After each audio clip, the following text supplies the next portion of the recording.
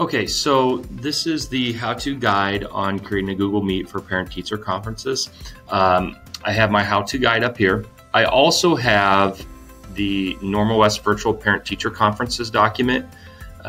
Some of your schools might have this document, some of them do not.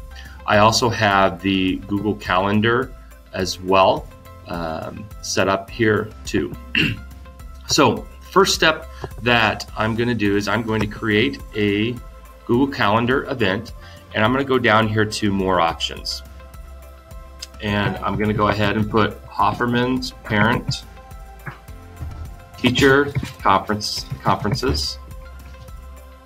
I'm going to mark the date for January 22nd, and I'm going to go all day. Next up, I'm going to click on Add Google Meet.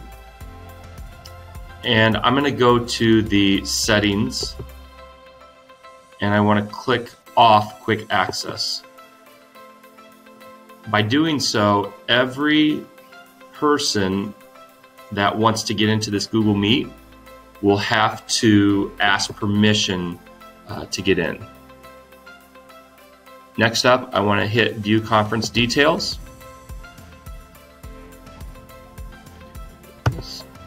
And as you can see, I have the Join with Google Meet.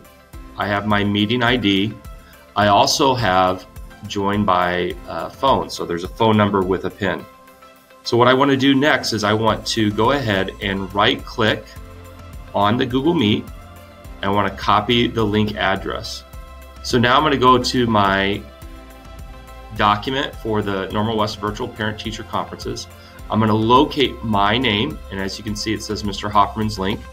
I highlight my name, and then I'm going to go here to the hyperlink button. I click inside the link, and I'm going to paste it by hitting Control V, and I apply.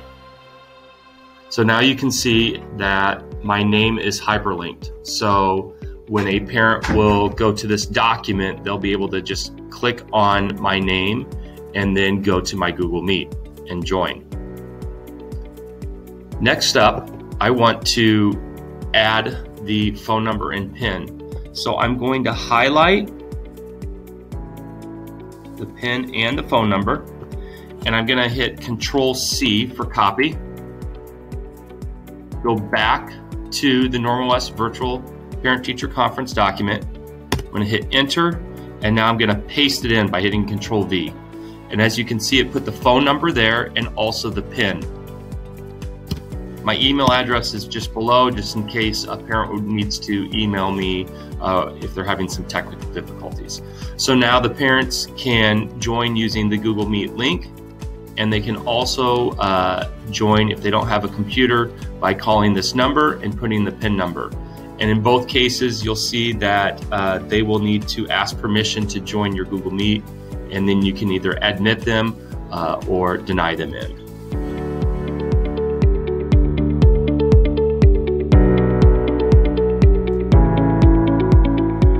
Okay, so we just finished the how-to guide on creating one Google Meet so that anybody who wants to get into the Google Meet, they need to ask permission.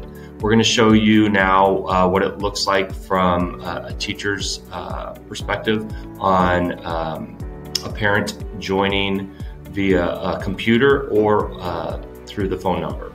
So Amber's going to be joining here shortly, and you're going to see a message pop up asking, she's going to be asking for permission to admit in.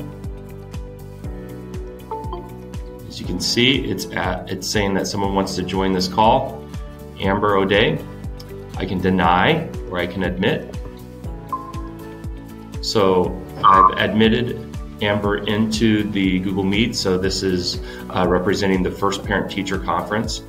So we would have our parent-teacher conference for 10 to 15 minutes. It's getting close to the end, and you might have another parent ask to join because it's close to their parent-teacher conference time. So Jason's now going to dial in the phone number and the PIN. And as you can see, it has his phone number listed here, and I can admit or deny him. If by accident a parent comes in during the wrong time, you can admit them and then you can ask them to leave, or you can remove them from the meeting.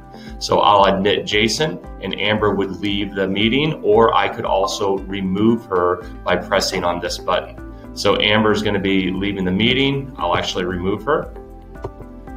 And so now Jason and I would start our second parent-teacher conference via the phone.